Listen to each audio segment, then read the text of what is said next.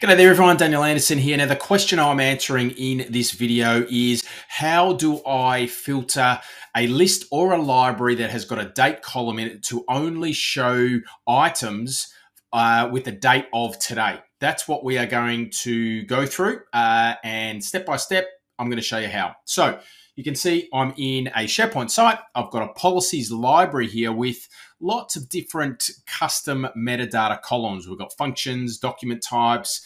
The review date is the one that we're going to focus on to only show documents that have a review date of today.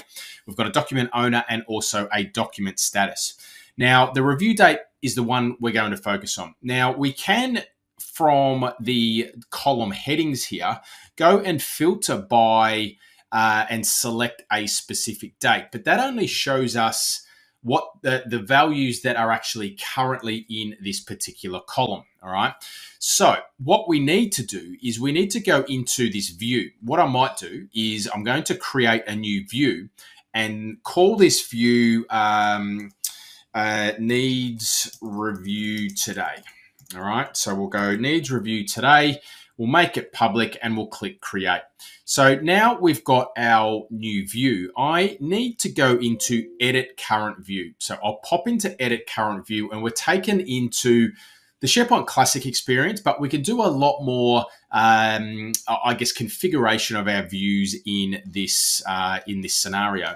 So I'm going to scroll down to filter, and I don't want to show all items in this view. I only want to show items when the following is true. So I'll select this radio button and I'm going to select my review date. Now I want to say when the review date is equal to today. And I've got open square brackets, the word today, and a closed square bracket. So I will now click OK with that. And you can see there that this view now has 5 documents, because this review date is the 8th of the 11th, which at the time of this recording is today.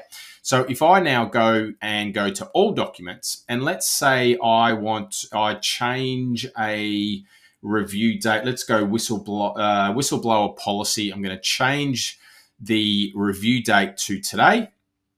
So we'll select today's date. Oh, we're going past it. There's today's date. It's saving. That's now saved. You can see that that's dynamically updated that review date.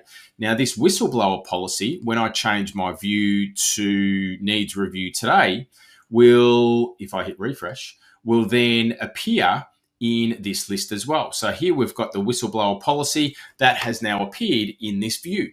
All right. So there we go. That's how you would configure a view on a date column that would only show the documents that have a date of today. So I hope that brings you some value.